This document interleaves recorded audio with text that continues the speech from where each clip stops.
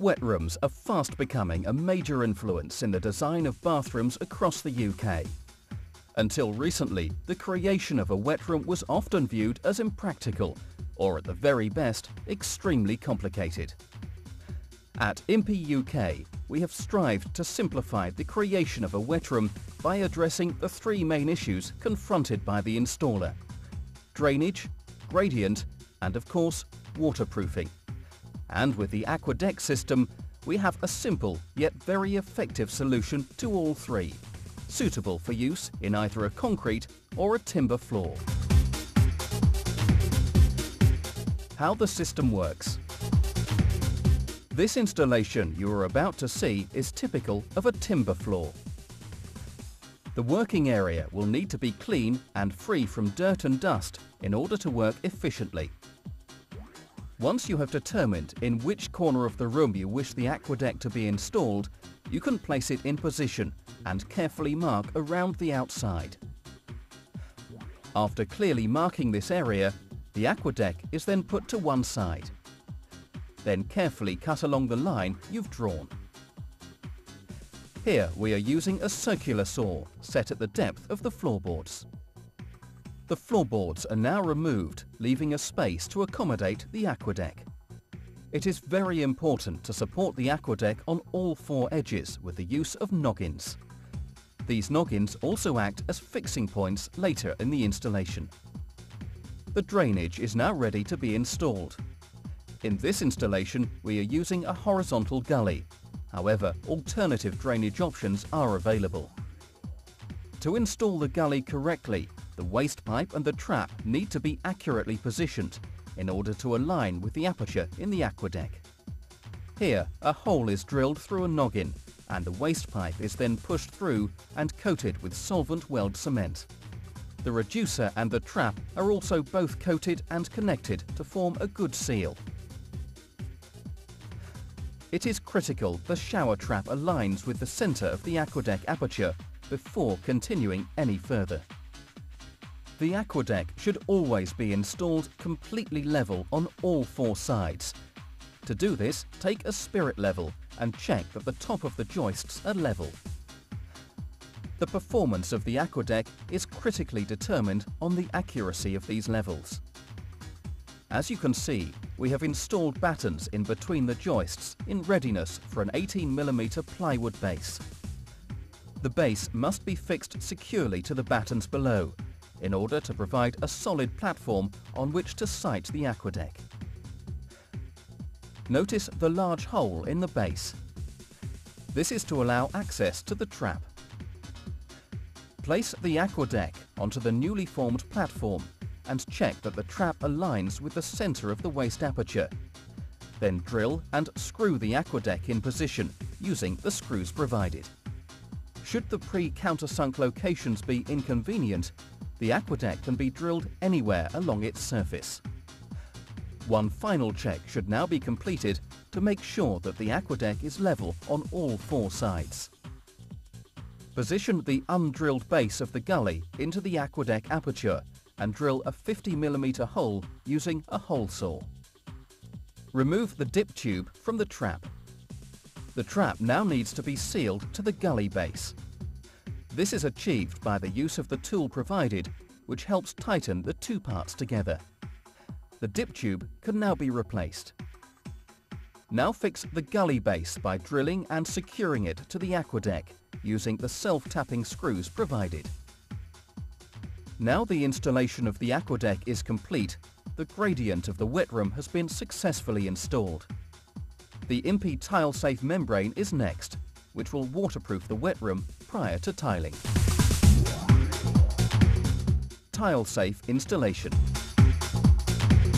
Before starting the Tilesafe installation, check all the working surfaces are clean and dry. Once the primer has been thoroughly mixed, it is liberally brushed or rolled onto the surfaces and left to fully dry. The average drying time is about 30 minutes. Firstly, the corners need to be dressed. Carefully cut a strip of joint tape to about 300mm and fold in half to form a seam.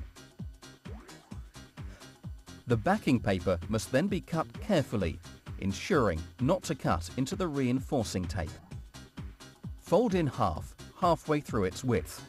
Then fold twice, ensuring the edges are even, and peel the back off the paper. Then place in the corner of the room, pressing firmly until it is bonded to the wall. Then peel the paper from the first front section and press firmly onto the floor. The protection film is then removed, and this operation repeated on the remaining piece, which, once completed, creates a sound overlap joint. The edging strips can then be applied, making sure there's a 75mm overlap onto the corner section. It may be helpful to cut these strips into short, manageable lengths of about a metre each. The second edging strip can then be installed in the same fashion, measuring accurately the 75mm overlap. Then, once the backing paper has been removed, press firmly until there's a good bond. Once the tape has been applied to all the edges, the remaining floor is fitted with horizontal strips of joint tape, applied to the floor at 1 metre intervals, making a type of grid. These strips are just butted up against the corner strips and rolled out, but at the same time peeling off the backing paper, pressing down as you go to form a strong bond. Once completed, the main roll can be placed against the wall, with the edge butted tightly into the corner of the wall. Unroll whilst peeling back the backing paper, making sure the Tilesafe is evenly bonded to the floor. Check the installation, making sure the area is smooth and flat. The next stage is to cut out the hole for the waste. Cut a cross in the Tilesafe with a sharp knife, and then cut a circle using the knife's edge around the base of the trap. Once this has been removed, the Tilesafe needs to be dressed into the circular channel of the trap. The trap fittings can then be fitted accordingly. The joint compound provided is now applied to all corners and joints around the gully. If you have any pipework that penetrates the membrane, you will need to seal around the pipe using the putty provided. Please note, should any minor damage occur to the Tilesafe membrane during the installation, it can be rectified using the repair putty supplied. The area is now ready for tiling. Once this has been done, the installation of your wet room is complete. Fitting the screens. If you are using screens, they are now ready to be installed. The Impey range of Cascade wet room screens are specially designed to ensure that no fixings penetrate the waterproof membrane. Mark the wall where the screens are to be fitted, using packers supplied to define the correct height. Once marked and drilled, secure the profiles to the walls. The glass panels can then be located into the channel of the fixed profiles. Define the foot position on the floor, marking the location of the cut plate. The unique design of the cut plate ensures that it requires no drilling and fixing through the membrane. The hole is drilled only to a depth of approximately 4 mm.